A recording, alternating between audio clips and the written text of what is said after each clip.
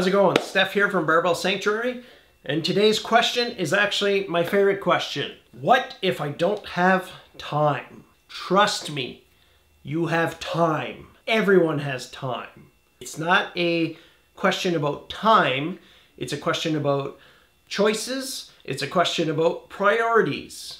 Don't tell me you don't have time. You're watching this, aren't you? You could be working out right now. What are you doing on the internet? What are you doing on Facebook? How much time do you spend on Facebook every day? Do you watch TV? Do you watch sitcoms? You have time. It's a question about choices.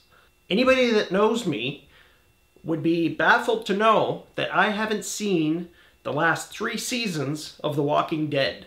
I was a hardcore, I still am, a hardcore fan. Since I started my fitness journey, TV has taken a back burner. I just don't have time for TV because I put my fitness first.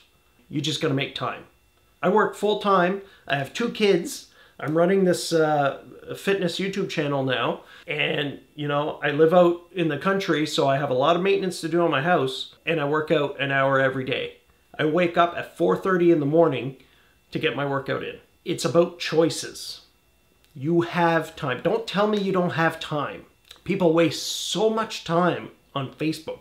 You only need 30 minutes to an hour every day. It's not much. And as Arnold would say, just sleep faster.